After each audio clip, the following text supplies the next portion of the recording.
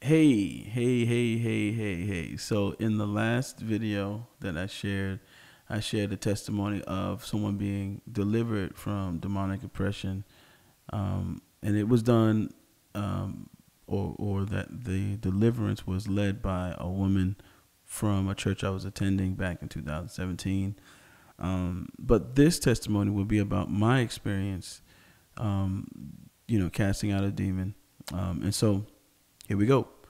I was walking the streets of New York City and Harlem, and I was witnessing and giving to the homeless, and I met a young man. So in the last video that I shared, we had met a young woman, um, and well, she wasn't that young, but we met a woman in the process of that same ministry, that outreach that we were doing. And so we regularly went out on Friday nights to feed the homeless, and and so we developed relationships with a lot of the homeless in the area around Central Park. And so this time there was a man that we met.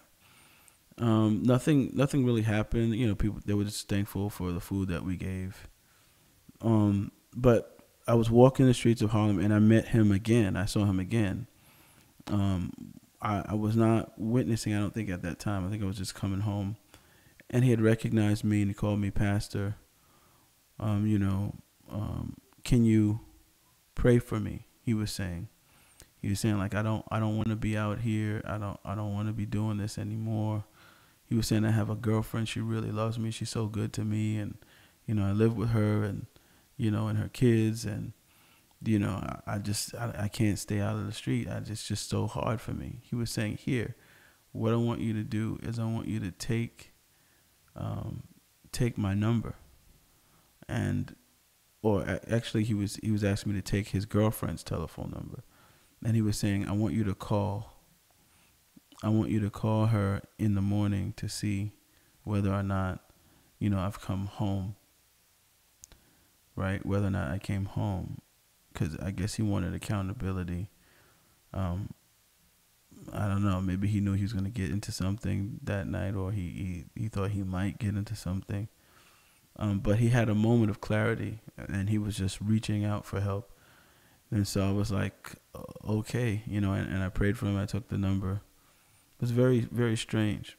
But anyway, the next morning, I think that was a Saturday night. So if because I know Sunday was the day that I called his girlfriend. So I must have met him on Friday night when we were going out for ministry. I think maybe Saturday, the next day, he saw me coming home and, reached out to me in that way. Sunday morning, I called his girlfriend to see if he went home. And he had not. He had not gone home. And, but she was surprised, like, who is this and what? And I'm like, I'm a minister. I met him. He told me to call you and stuff, like, if he does, just to make sure he got home.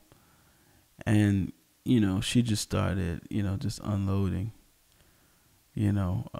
just her testimony of having gone through so much with this guy. And, and she was just, just at the end of her rope with him. And so she would regularly have to go in her car and go find him, go drive around looking for him. I mean, she was exactly what he described. She really loved him. And, he was kind of saying, like, how he didn't deserve her. But she was really committed to him, and she wasn't even married to him. But, she just loved him.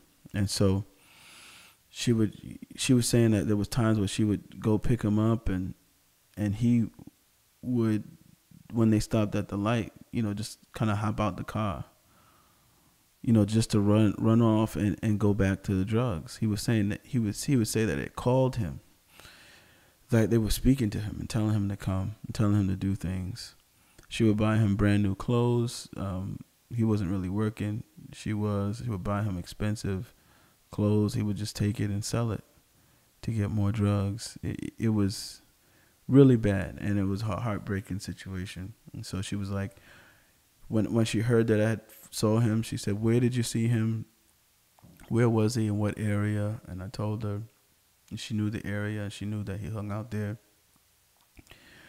And so that was in the morning. I think I went to church that day. When I came back, it was like at nighttime, and she had called me, and she told me that he had come home. And I was like, wow, he had come home. And I was like, okay, awesome. And then I felt compelled to go over there. I felt like the Holy Spirit was telling me to go over there. And so I asked her, like, would you mind me coming over? I want to talk to him. I want to pray for him. She was like, no, it's fine. And so I went over there. Here I go, going to a complete stranger's house, going somewhere where I've never been, women I've never met. It's in the projects or public housing, to be politically correct. When I got there, he was in the room. He was in one of the rooms, and he was kind of like curled up in the bed. And,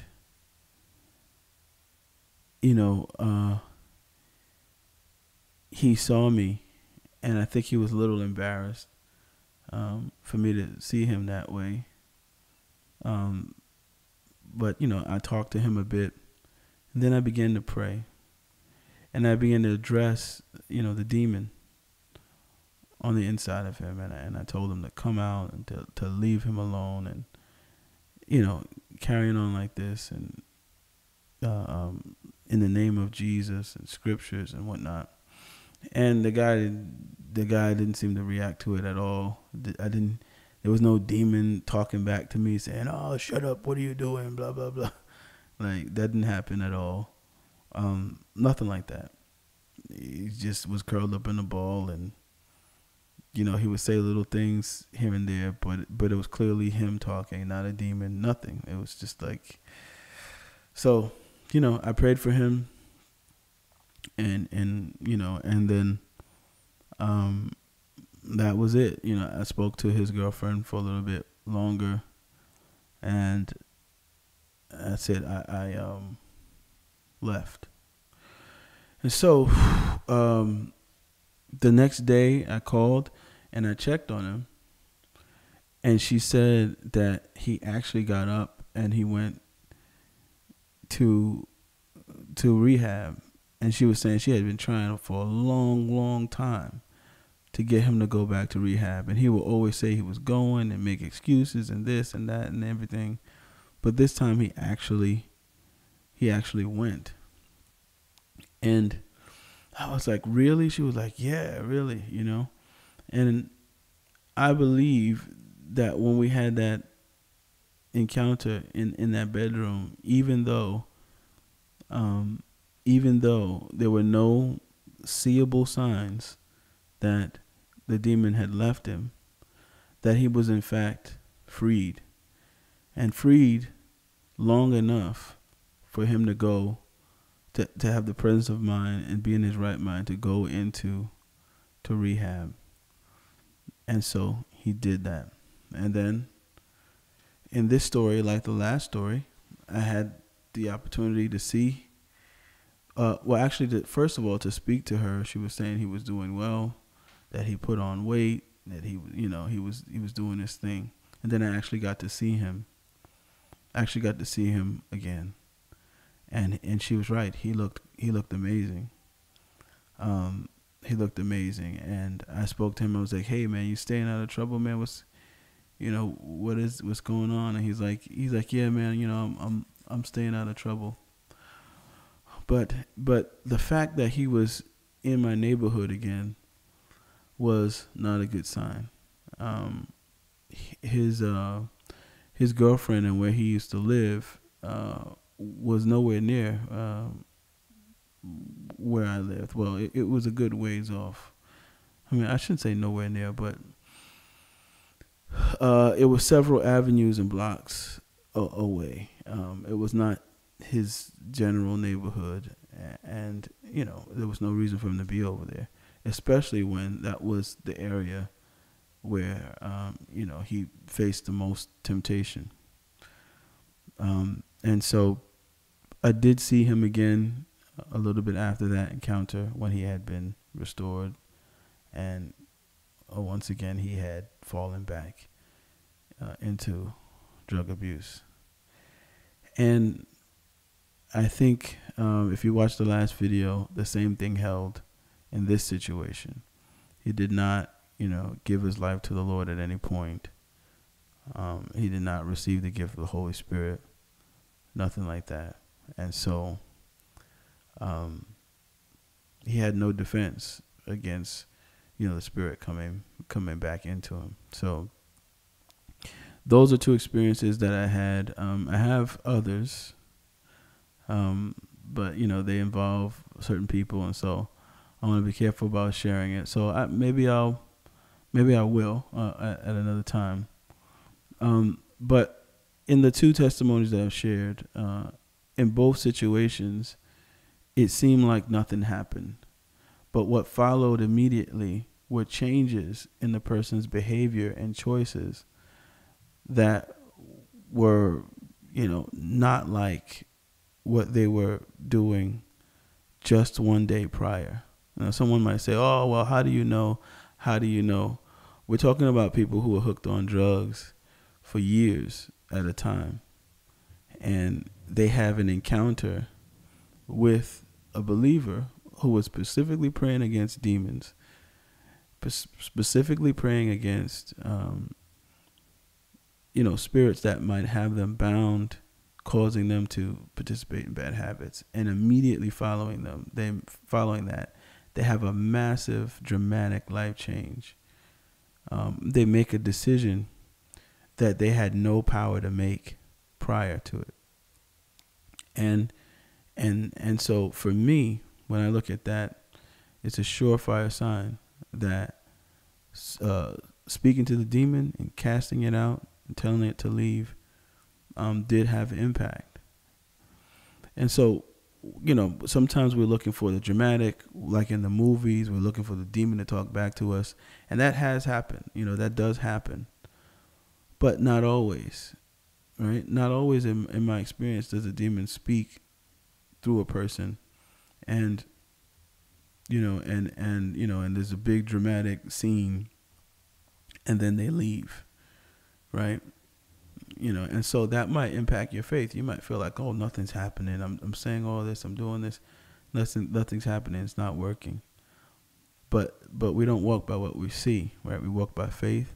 And the whole time when I'm praying, I can hear the Holy Spirit telling me what to say and what to do when I'm engaging a demon. And so that's what you do. You just trust what the Holy Spirit is saying, and you trust and you walk by faith and not by sight. You're not looking for the drama and all of that when you're addressing the demons. You do that and you leave it there. You stop when God tells you to stop.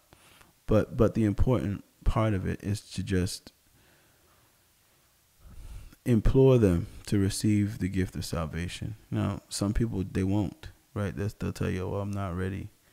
I'm not ready for that now, or this and that, But, do the best job you can of telling them to give their life to the Lord. But ultimately, it's up to them. But, yeah, that was my experience. Casting a demon out of a man in Harlem. I pray that he will find deliverance, full deliverance, and salvation. Yep. So let me know in the comments what you thought about the testimony, if you ever experienced anything like that, or if you've cast out a demon, or if it was different, for you, if a demon was cast out of you before. Please let me know what you think in the comment section. But until next time, God bless, guys. Take care.